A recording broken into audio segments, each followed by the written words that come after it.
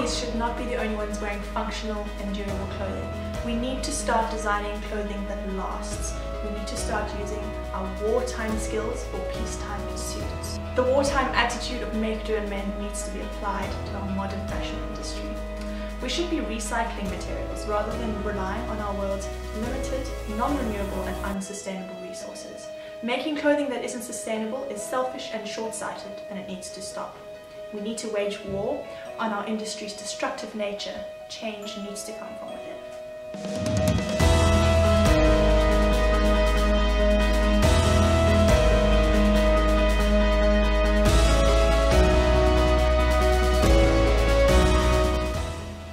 Hi, I'm Troost, and I'm a student at Elizabeth Galloway Academy of Fashion Design in South Africa. I designed this coat for the FRANKfurtstyleaward's 2020 Benefits of Change Cradle to Cradle category. I've used the canvas from an old army tent to create a durable utility coat. The coat is inspired by the functional purpose of a tent as protection from the elements. The collar and epaulets pay homage to the tent's military past, while the pockets are inspired by the tent's windows.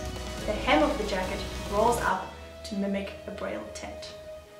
The matching set of underwear and the shoulder scarf worn with the coat are made from scraps of yarn left over from making charity blankets.